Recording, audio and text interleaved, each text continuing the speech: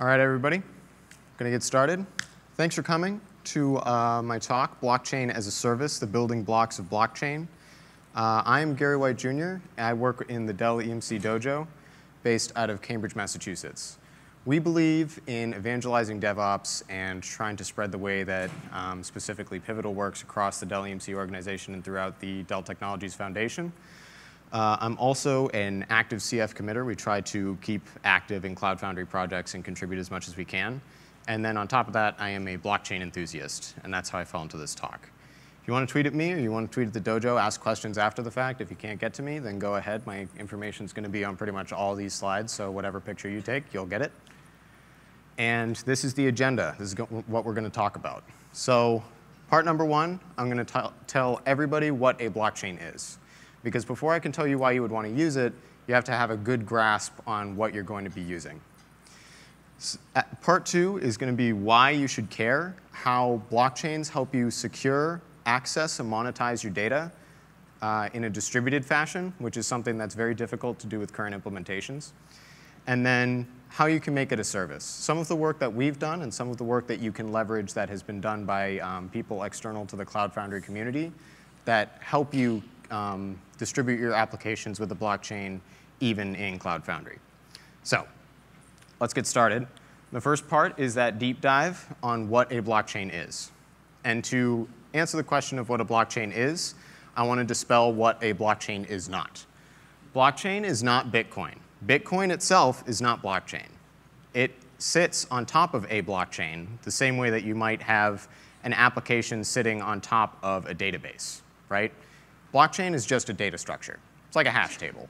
But instead of in a database, you make transactions, and then the database itself holds the current state that happens after all of those transactions, a blockchain holds all of the transactions that you make into a database so that you can replicate the state anywhere throughout the system. And the upside of that is that you can't delete the transactions themselves, so you can always replicate the state. It is also not a currency. Blockchains hold data the same way that MySQL and Mongo might hold data. So trying to think of a blockchain itself as being a currency is kind of like thinking that the Mongo database behind PayPal is a currency. And the third thing that it is not is like a big deity. It's not this own thing. It's not an overlord. There's no such thing as the blockchain. There is such thing as a blockchain. Like I said, it's just a data structure. You can use a public one, and that's usually what people refer to as the blockchain, is one that's maintained by a wide set of people. But it may be that you have your own on-prem blockchain, and that's a solution that you can definitely do. So to talk about blockchain, I want to cover what that data structure looks like. We covered it a little bit in the sense of it just holds a bunch of transactions that you can replicate state from. And that set of transactions is called a distributed ledger. It's just a bunch of computers throughout a network holding on to the same data structure and coming to consensus on what that data structure looks like. So it's going to have open read access in the sense that anybody can come in and see what's on it. In most cases. There's some that are fringe nowadays that try to change this, but in pure form, distributed ledgers are open read access. Open write proposals so that anybody can come in and say, hey, I want to put this on the distributed ledger, and it can be validated later. The validation process and the security is where you start to get into blockchain, but you can integrate it into a distributed ledger and still technically not do the same thing. And then something that comes out of this is that instead of linking to some external account like an email, you just get a private key and a public key to identify yourself and sign transactions. We'll get into that a little bit later, but that causes some anonymity that you don't normally get with data structures nowadays. Think of distributed databases. It's almost always written by some user that has to be registered. So talking about databases, didn't we already solve this? Doesn't this already exist? Doesn't distributed data already get security? Can't you just do this somewhere else? Why does blockchain have to come into this? Well, as much as distributed databases have great replication, you can prove to 5 nines or whatever it is that you need that you can get the same accessibility throughout a system. There's data synchronization in there too, and there's familiarity. So people use like MySQL and Postgres, and they can plug into solutions like Cassandra and Greenplum that are intended to just be abstraction layers that distribute those Postgres and MySQL databases across wide areas, right? But One of the things that you don't get with just using a distributed database solution is this fault tolerance. There's a very big fault tolerance that it does not address that can be on the level of hardware failures or software failures. And if you don't plan against these particular kinds of faults, then they will always cause system failures. I want to say right now that this talk is not about why you should use blockchain for everything. This is a talk about some of the advantages of using blockchain to secure your data. There's probably another talk about why big database is something that you should be using to distribute your data, but that's not this talk. So let's talk about the problems that you do see with distributed databases. The biggest glaring one is called a Byzantine failure. Byzantine failures come from Byzantine faults. And to tell you about Byzantine faults, I want to describe the Byzantine generals problem. I know, that was a lot of Byzantine, but just stay with me.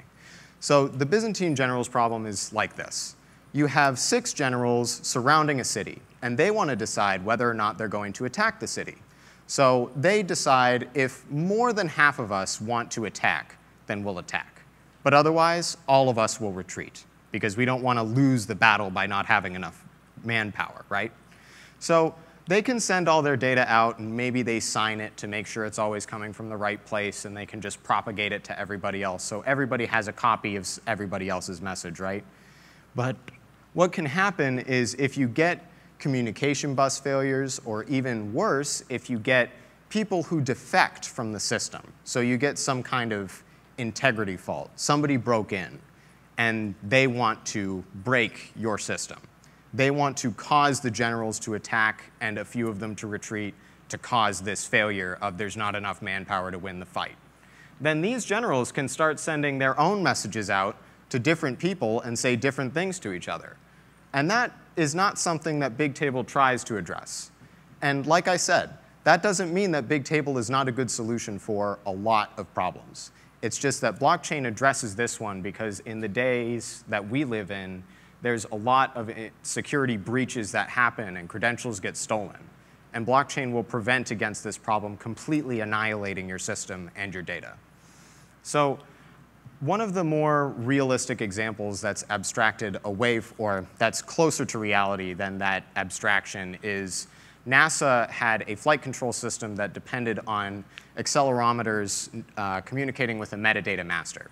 So I put my nice little diagram here of all of these accelerometers thinking different directions, and they get it from this data master. The communication bus melted in the space shuttle because it's hot in a space shuttle, right? So when that communication bus melted, some of the accelerometers saw one thing, and some of them saw another thing. And so they started getting in disagreement, and when they started disagreeing, they kept disagreeing, and all of them started disagreeing. Instead of taking the integrity of each accelerometer and they all have logic to figure it out, they all depended on this one metadata master saying things that made sense. So that's the problem, is that you're not verifying at every node. You're verifying at some central authority, and you're trusting that that will never, ever break. So that single point of failure is not something that we want to continue doing. We don't want to continue having to trust everything that comes from one source. So that begs the question, who do we trust? We trust nobody. Don't ever trust anybody, ever, whenever you're designing a system like this, because it's like really bad, and you're never going to get anywhere, and you should never trust them ever. Seriously. I'm being serious. Like, don't ever trust anybody, ever. Because as soon as you do, they're going to break your system, and you need to design a system that's perfect against this. Except you can't, right? At some level or another, we have to start trusting the people around us and have some level of validation that we can prove from the data we're getting from a different source. So what's that like threshold? How do we start trusting these people? We can trust them if we put a set of rules like, as long as we can validate that what they're saying makes sense, then we can trust the data. And also, we should probably make sure that it didn't melt in a communication bus, like there's some kind of MD5 hash. If you've ever downloaded something from the internet, your computer does this anyways. And maybe they should have to sign it with a private public key encryption. Pretty standard stuff, things that we've heard of before, hopefully, in this community. And then this data should have integrity at the end of the day. We shouldn't be allowed to delete anything that's been accepted by the system. We should be able to always go back and recreate the state, but we shouldn't be able to just delete state and then try to bring it back later. And then lastly, data access should be easy, because I can think of a scenario that will keep your data secure, and here's what it is.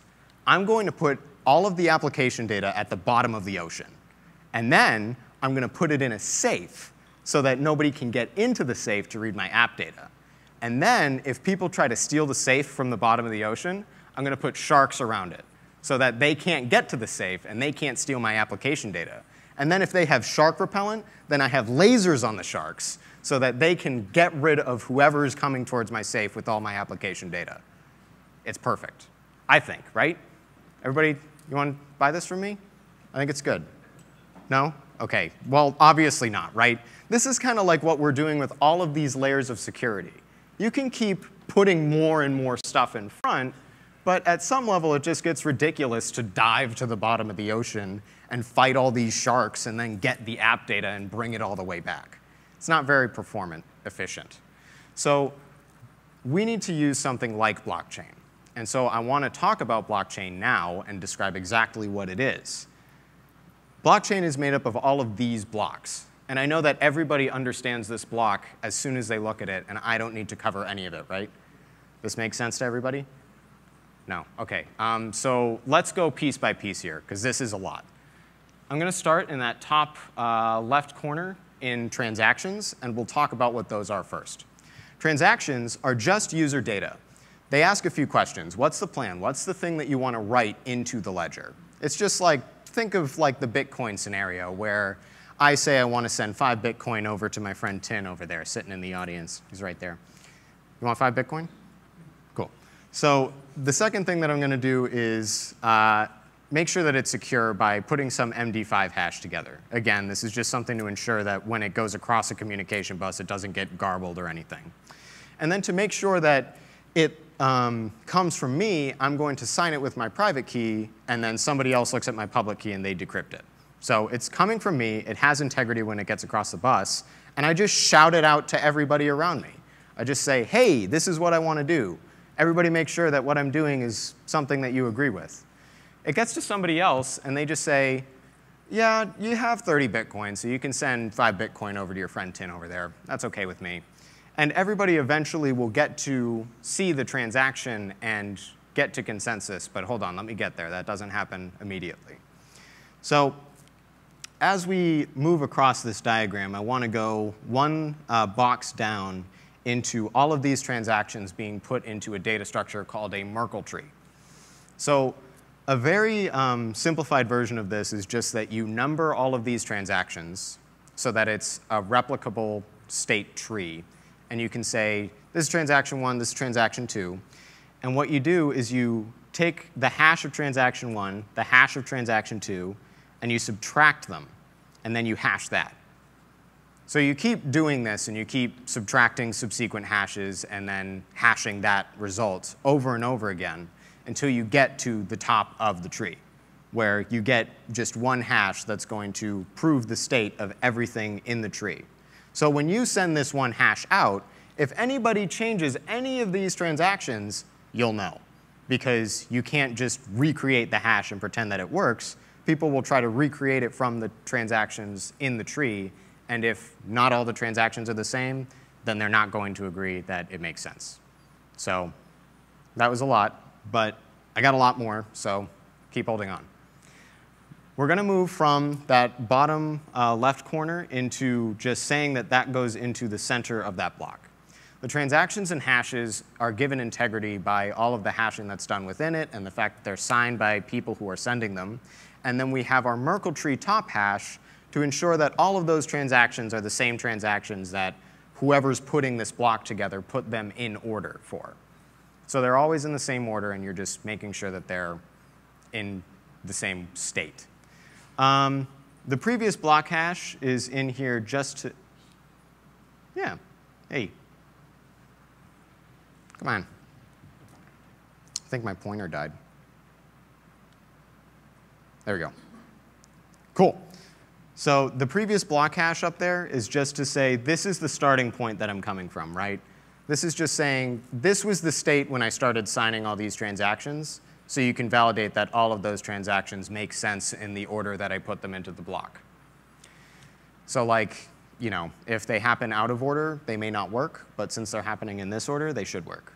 And then we're going to introduce a third thing in this block that's called a nonce value. And this is where it gets a little bit more complicated. A nonce value is, in essence, just proof that you've spent enough time trying to find the nonce value. It's a bit of recursion. But it works like this, that you take a previous block hash and you concatenate a Merkle tree hash, and that is your base string. So here it looks like this. But to kind of make my point of what the nonce value is supposed to do, I'm just going to pretend that the base string is hello world, because it doesn't really matter what it is. The point is that in a blockchain, I can make validating a block more and more difficult by saying that you need to put a certain number of zeros at the beginning of the hash that you send to me as your validated hash. So I'll say that again. It's that you are trying to find some, in this case, 4 zeros at the beginning hash using this hello world string and some value concatenated onto the end of it. So what we're going to do is we can start from 0 as our nonce value with the payload hello world. OK, that one didn't work because that doesn't have 4 zeros at the beginning. So I try 1, 2, 3, 4, 5, 6, 4,000, whatever, however long it takes. It's going to probably probabilistically take a certain amount of time for me to find this value. Because remember that hashing is non-deterministic. I don't know what's going to come out of the hashing algorithm. So finding this one value with this leading number of zeros, there might be another one that starts with, instead of this C, there's a B. Instead of this A, there's an F. But it takes a certain amount of time to find something with those number of leading zeros. So that's what the nonce value does, is you just keep concatenating it onto your base string until you satisfy that condition. That adds a certain amount of difficulty. It takes a reasonable amount of time to do that. And that is the value of forcing people to do this, is that you know that they've held these transactions and they've put work in to try to get here. And the added value that comes from that is, since everybody's just grabbing in this grab bag of transactions and they're trying to find this one value that works for all of the transactions that they have, then they have a vested interest in just cooperating with the rest of the system. Because who knows who's going to find this nonce value, right? It's like Charlie and the Chocolate Factory. Who knows where the golden ticket's going to be? Who knows where that number's going to be?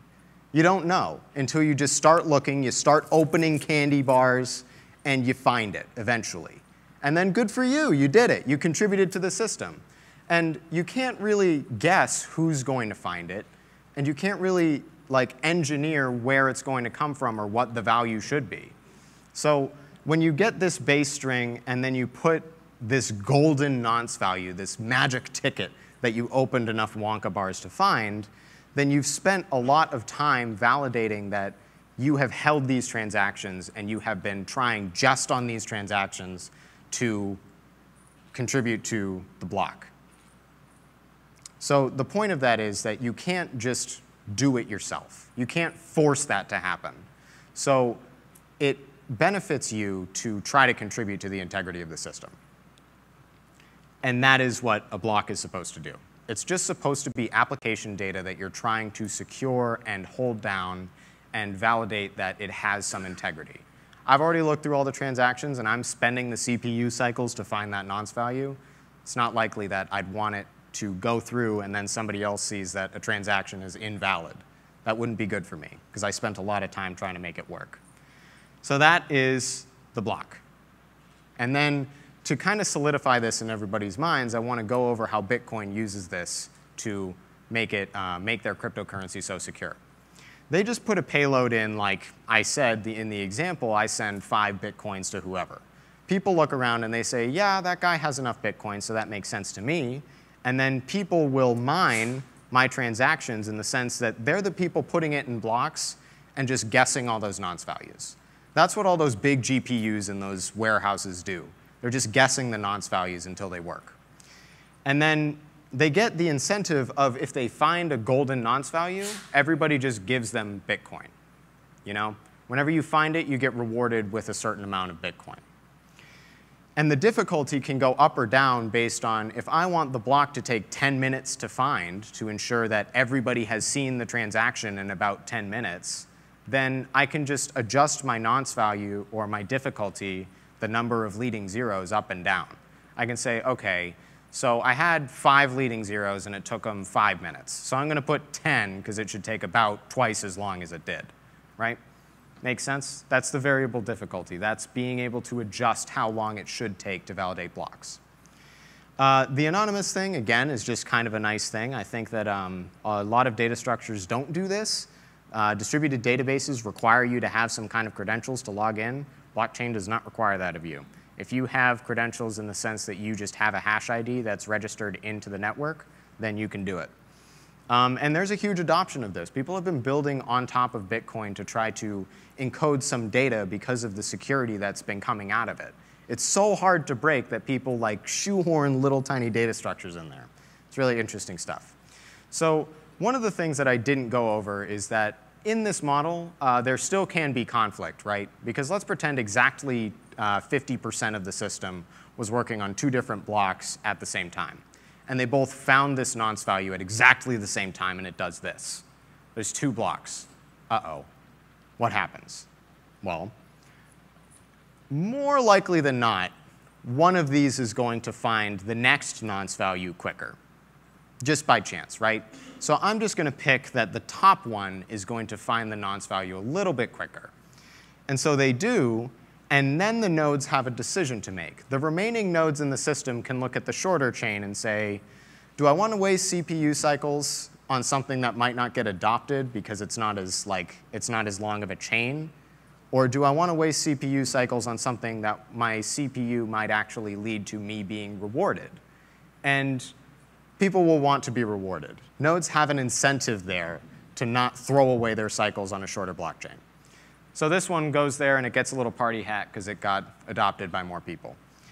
If people have transactions that are built on this version of history, unfortunately, if they're not compatible with the new version of history, they might get deleted.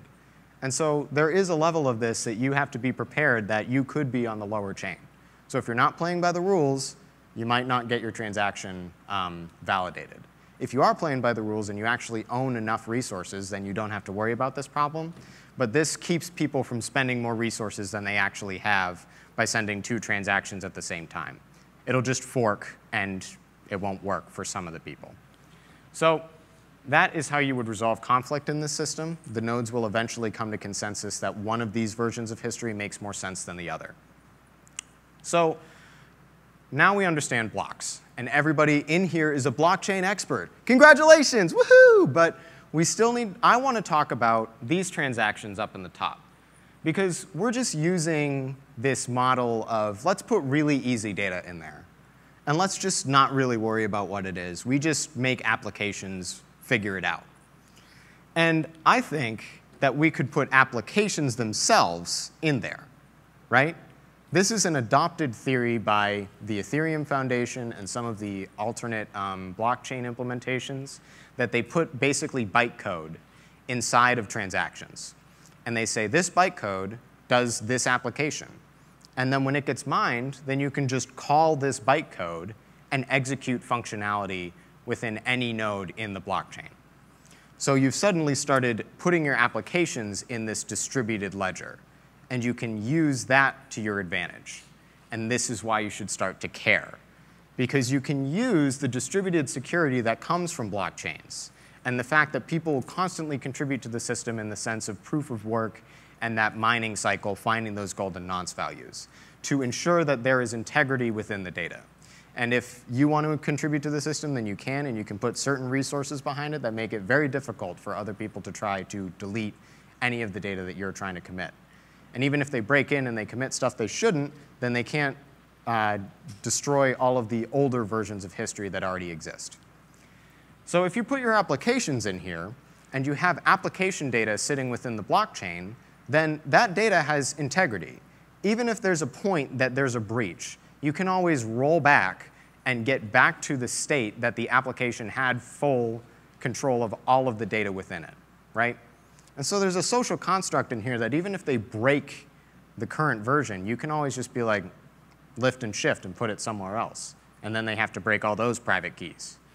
So if we wanted to put this in a cloud, because we're at Cloud Foundry Summit, so I might as well talk about clouds, then we could do something like this. Here's one architecture where we don't change that much about what the user sees, and we just put a web UI and have a private blockchain sitting behind a firewall.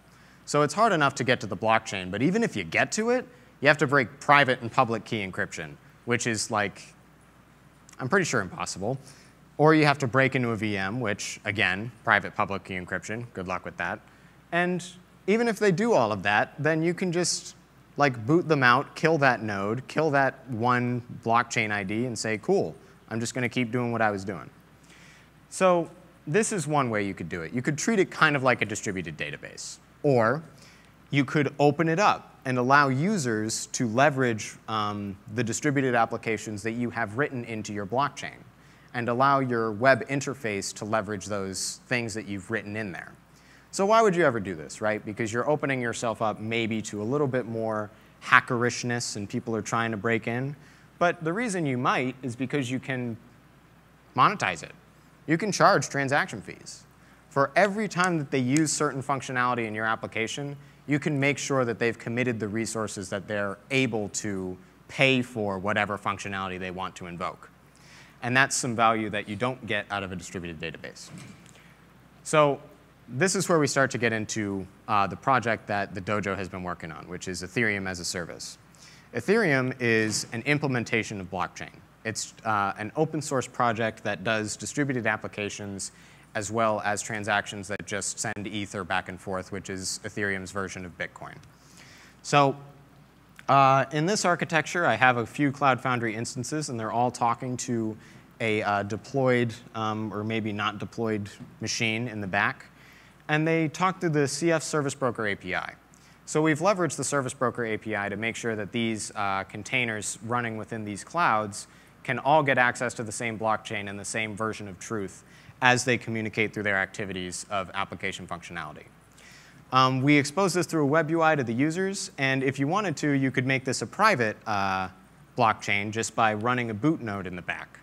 That's Ethereum's version of just saying, this is the server that you want to run into to make sure that you're talking to the same blockchain. As long as nobody knows where this boot node is or doesn't know the credentials to get into it, then they can't compromise your system. For some elasticity in this, because I don't want to sit around and run this boot node and have to worry about it, this could be a BOSH release, where you deploy a boot node and a network with BOSH, and then you set up the CF Service Broker API through the CF CLI to point to these BOSH instances that are running this great thing that we made. So on top of this, you might want to leverage some distributed applications in your web UI. So there's a lot of work being done in projects like MetaMask, in projects like alternative browsers that I can't remember the name of on top of this stage, where you can call blockchains directly from the browser. And you can make transactions directly from the browser and monetize data that way. So this might be an approach that you want to take, where your users have access to the blockchain, and then you have access to the blockchain in the back, so you can both verify that the data went through and that the certain functionality should be happening. But in this case, you may not even have to have the piece in the back, right? Maybe, because you can just leverage the transactions that are happening through these distributed applications that you've published on a public blockchain. Your users can interact directly with the blockchain, so you may be able to use this model, where you just have a public blockchain that already exists for you. You don't have to maintain the infrastructure, and you leverage it with distributed applications and frameworks that are built by an open source community for just such a thing. You can still monetize your data this way by using transaction fees, and that is the whole talk. That is blockchain as a service. So I will take any questions from anybody. Anybody got anything good?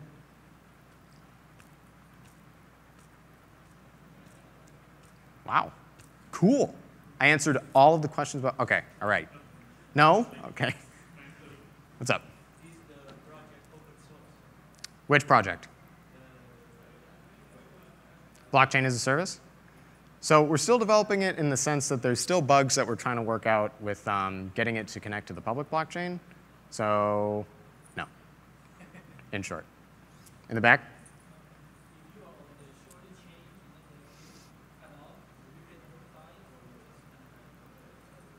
In the shorter chain, you get cut off, and I didn't catch the last part. So you have to watch the state of the chain at that time. But if you're playing by the rules, then you don't have to care if you're on the shorter chain or not. So it prevents the problem where if I forked the chain myself by spending 30 Bitcoin on one chain and 25 Bitcoin on another chain, and I only have like 30 Bitcoin to spend, then one of those transactions gets canceled. But if I was doing everything that I should be doing anyways, then you don't have to worry about your transaction being like canceled because you didn't break any rules, so it will get integrated eventually. Yes? What about this storage? Because like, I don't know, like, I didn't really get it. Like, full node would be the full node. And then like, you're gonna have like some instances, some agents, like, which will be deployed in the Cloud Foundry. That's what it got. So like, you're not gonna have like full nodes as a service, like in containers in the Cloud Foundry. No, you wouldn't put the nodes in the containers, but you would put the nodes as BOSH releases in different available. So that would be the storage that you'd want, is probably through a BOSH release, because you could absolutely have nodes running as containers in Cloud Foundry.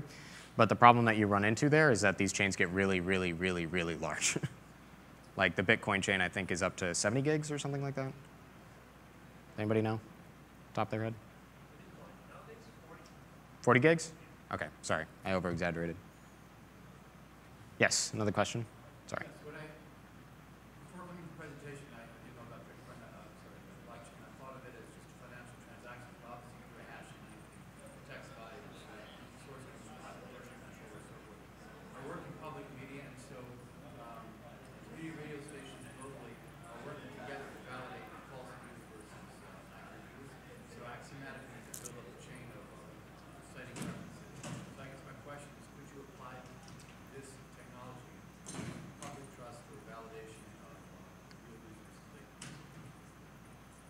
Absolutely. Because the public trust part of it is that you can't like pay off every validator in the entire blockchain, right? Because you don't know who's going to find the nonce value first. So even if you always have a miner running, you would have to have more resources than it would be worth for all of those miners to take control of the chain. Yes? It seems like the reason why all of these things are connected to currency is because the incentive aspect of finding the nonce needs to have an actual incentive, and currently currency is almost only that incentive. Have there been any other thoughts or proposals around ways to incentivize looking for that nonce that don't necessarily involve money? Absolutely. The incentive that's done by doing this mining activity is called proof of work, and it does relate directly to the cost of electricity, because if it starts going over, then you have no incentive to do it because it costs you more to make the electricity. But there have been proof of authenticity protocols, which I think start to kind of break the system because it's basically just trusting people again. That's distributed databases. And if you do things like proof of stake is Ethereum's cool, fancy thing they want to do. That's a really interesting thing, and you should look into it. If you just go to the proof of stake wiki, you can just Google that, and it'll come up. Yes? Can you go over more what is the fee We should talk after. Yes? one of the slides about the freemium user, you can charge the user some money, so does that money being charged right away?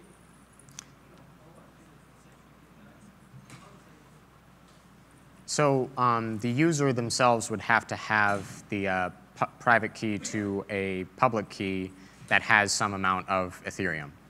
So if you go to like CoinDesk, you can sign up for an account and you can buy some Ethereum. And then if you wanted to use the application, then maybe you could have that brokering service yourself to provide for this amount of money. I will just give you some of my Ethereum and you can run my application that you want to run. OK, anything else? Anybody over here? Cool. Thanks, everybody.